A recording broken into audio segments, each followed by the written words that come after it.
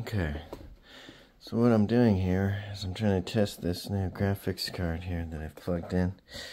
Down at the bottom there, it's an RTX Tough Gaming Asus, and I've got the old one here that's unplugged. That's an MSI RTX.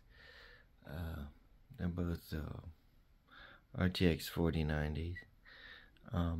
This one's water cooled on the top, but that's what I had running before. I just unplugged it so that I can test this one, and that's just gonna sit there up top and hopefully do nothing, and hopefully not fall off or anything. It's just gonna sit there. It's pretty sturdy. Yeah, plug this power in. Sometimes these electrical connectors, look at that, like 4 wires plugged into one tiny little thing. I heard sometimes they overheat and they catch fire on these 4090s, so we'll see. All I gotta do is plug this in and start it up. Hopefully I should get a display on my monitor here, and we're good to go. Alright, so this is a moment of truth. We're gonna everything plugged in. I'm gonna flip the switch. For some reason, when I flip this switch, there's a light on the GPU. It turns on. That doesn't seem right, but okay. Well, we're gonna power it up. The top should be doing nothing. Looks like it's working. This fan stops spinning at idle speed, so that's normal. But as long as we got a display, we're cooking. Let's see what we got here. Got a display. Huh? This is a TV / monitor. Well, it's a Samsung OLED TV that I'm using as a monitor. So it takes a while for the signal to come. There it is. Woo! Kind of like makes you wait. So alright, display works. Maybe we got a game with it for a little bit just to see what's going on. It works. So now basically I can unplug it and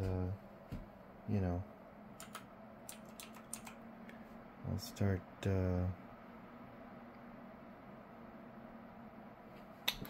alright, so the new card seems to be warmed up now. Fans are spinning.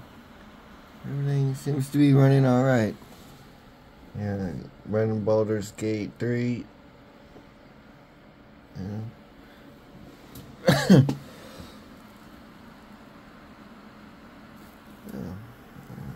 Mike? Yeah. Looking good.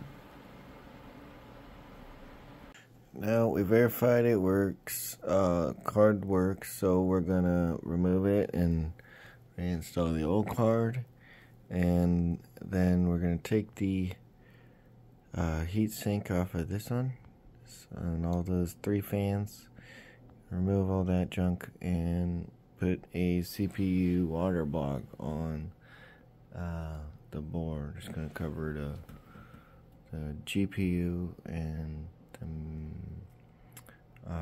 memory. See? Alright, next moment of truth. See this bad boy.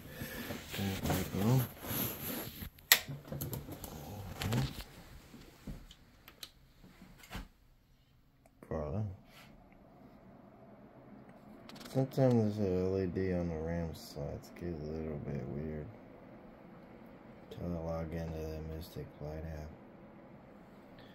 Or not log in, but start it up.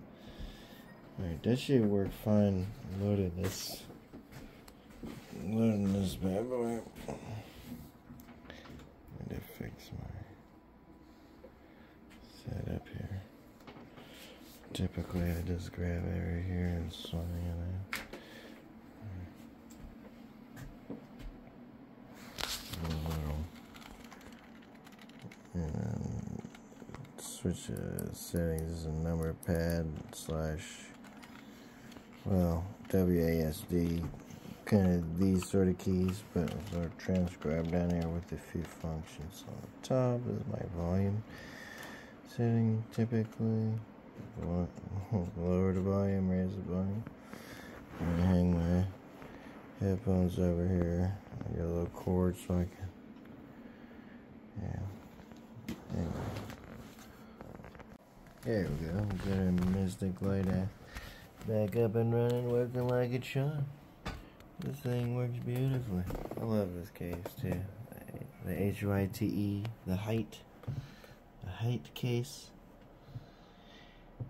Yeah. And look how much smaller that water-cooled MSI RTX 4090 Supreme looks, as opposed to the 4090 Asus Tough, you know, with all the 3 fans. And it's just too much. I think it's too goddamn big. It's like, this case, as you can see, will fit it, but barely. And I don't know, it's just a good case to like test out a 4090 if you need to before you put it in your water cooled system. So that was kind of, you know, one of the purposes of building this machine. Alright, now we've reached a point where we have basically gotten down to the cooler and the board and the CPU, or the brains of it. Now we take off a couple of pieces here. We take off our back plate and we take off our fans and drone. So now we just gotta take off the actual cooler. It's gonna be a trap, because when you take off that little sticker or damage it in any way, which you have to do to remove this cooler, well, you void the warranty. You can't send it back. So that's why we made sure our card was good before we went and did anything crazy. I do want to make a note that this little screwdriver that they sent with the card that doubles as like a GPU support or like prop up kind of device. It came in handy taking all those screws off for the fan shroud and the back plate, because it's exactly the right size to fit those screw heads. But then you get to this part, those are different size, so I'm going to switch screwdrivers here. So, found the right screwdriver. So I'm just going to go ahead and take care of this thing. Here, try to make sure you can see it. Still one at a time, real slowly. 1, 2, 3 quarter turns. I've been doing this for a while. 1, 2, 3 quarter turn. 1, 2, 3 quarter turn. 1, 2, 3 quarter turn. Start over. Start pattern. 1, 2, 3. 1, 2, 3. 1, 2, 3. You don't want to damage this thing. 1, 2, 3.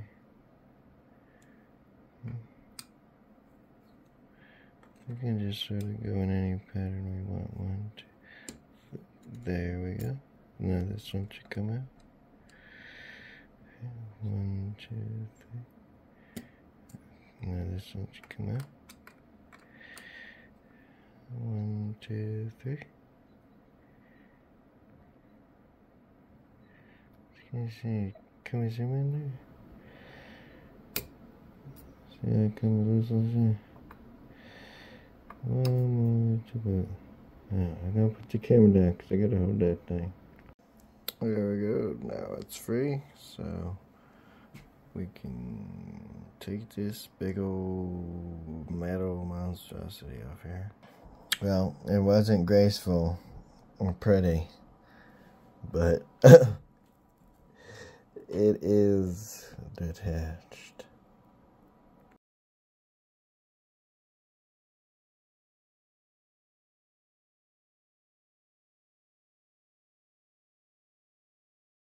Alright, so this is our water block for a GPU. The super chilled Corsair. Easy to open. Very nice packaging. Look at this. Ooh, okay, I got out of focus here. Hold on.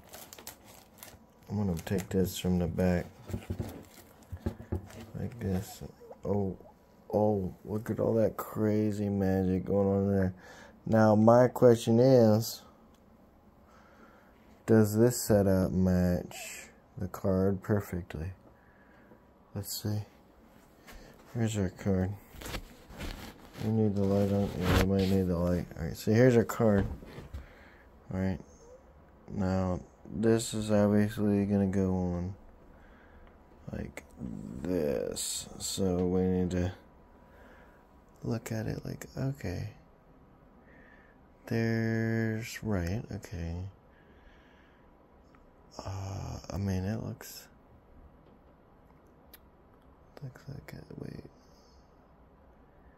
The only thing that concerns me is this out here. Is that supposed to hit that row? And then this hits what? These gray ones? This, up there. I don't know. Well, you know, the screws are gonna line up, but it seems like they have all of the same things. This couple that are kind of sloppy.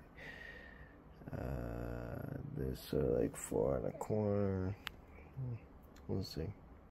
Alright, so the stock paste on this thing, it's a little, I would say, lacking. It's just such a thin layer. But it does, you know, it is there. I don't know if I should trust it. This one, the piece that this came with, like, it seems like a lot more on there, like a lot, you know, it's very goopy. That's the kind of paste that I usually use. Damn, my chip's covered in it though. Fuck. It's gonna take a lot of cleaning. Holy hell.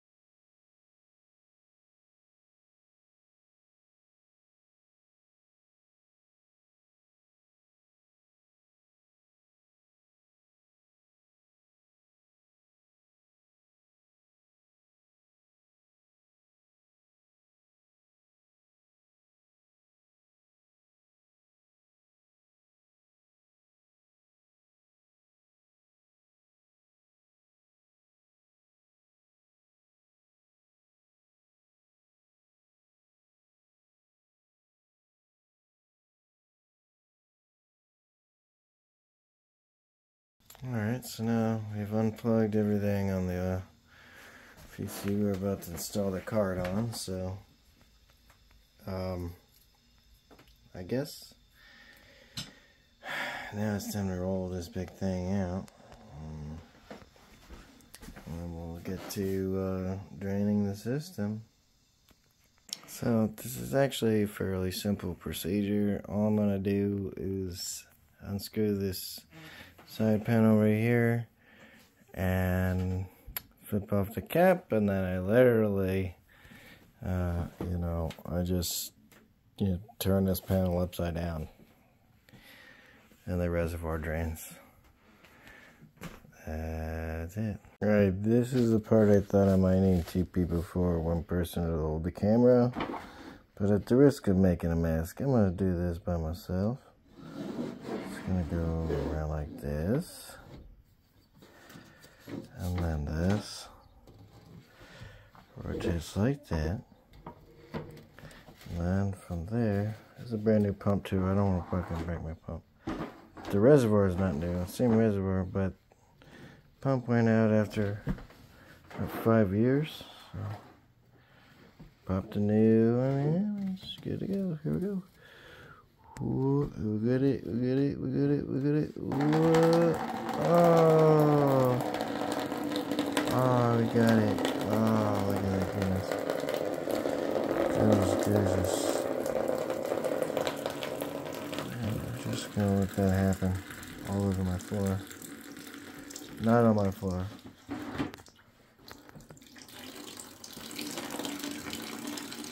I meant not on my floor. I'm just gonna let you guys watch this. Watch the magic happen. Oh, so now she's completely upside down here. Pretty much empty. I think usually I leave it here for just like a few hours. We'll figure out what I'm gonna do. First, I'm gonna cut the seam. And now it's done. I think the most difficult part was just simply getting, squishing the side panel against the case to get it to go back on. Because, those wires be pushing out in the middle of it. You all know how it is. Trying to hide wires and stuff behind the back of the motherboard. Alright, so this is sort of how you have to operate this while you're working on this PC. Got this up here, and that just kind of sits on a chair underneath all this stuff. Yeah, this is kind of nuts. The GPU's out, so I don't think I got any water in there because I was really careful. I lifted the GPU up off of this hose, which I have tilted up, and I can see the water puddled in there. What now? Alright, there we go. I got the old GPUs out. I think everything is good as long as I don't have any leak when I plug it back in. I was pretty sure I didn't get any moisture inside the board, inside the case on the board, but we'll see. I got this hose sort of plugged up with the rag for now, but next step is attach the water block onto the new card. But I think I'm gonna do that and then just sort of wait a few days, make sure that if any droplet of moisture got into the down into the board there, the motherboard, it'll have time to evaporate, time to dry, and then in a few days we'll just put put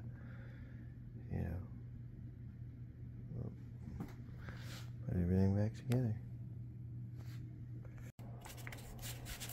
What the fuck?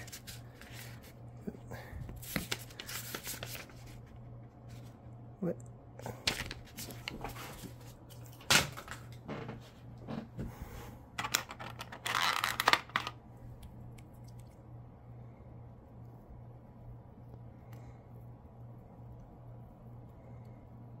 Yeah, I'm right hand, by the way. Maybe I should switch. Jesus.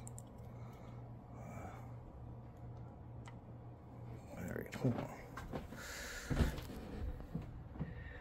We're just gonna pop a little dabble right.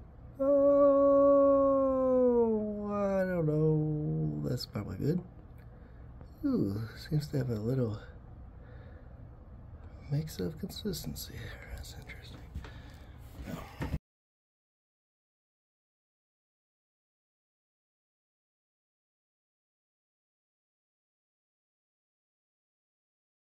I just took all the original thermal paste that came with the water block, took that off, and now wiped it with the lint-free cloth with some 90% isopropyl alcohol. This thing should be ready to go right on there.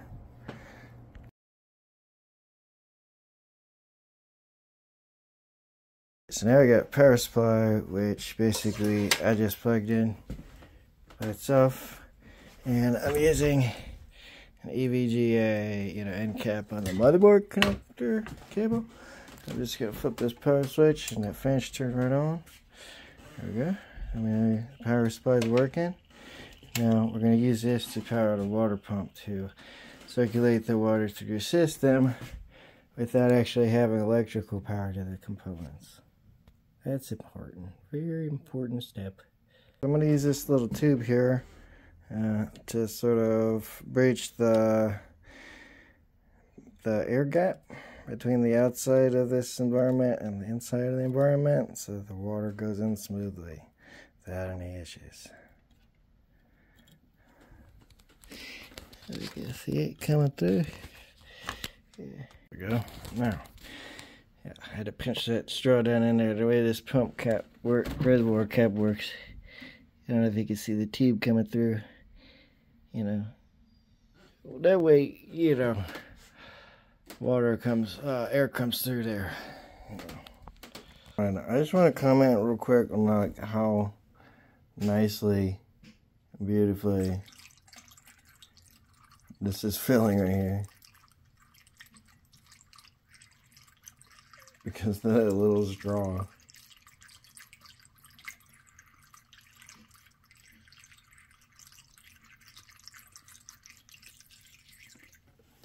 Now I'm just gonna turn it on, and hopefully my 2-year-old doesn't scream or do anything because he's in the other room doing God knows what with a bill. There we go. Should be sucking water. Suck that water down, and I don't see any leaks, so we're gonna start go ahead and refilling this system. So it's completely full. Jump it off. Starting to look good. When I saw it drain off a little bit into the block. That radiator should be empty too, so I feel like it's got to suck down a lot more. I guess it's done. Oh man, it's gurgling though. Is it even? Is it?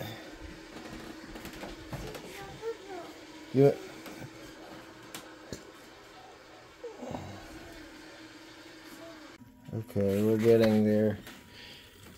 It's starting to collect some of the blue from the still left in the radiator from the previous reservoir. Pump's like making less noise. I think it had a lot of air running through there, and it sounded like really bad. And then I turned it off and on, and it sucked it all the way down there. I might add more water to the system.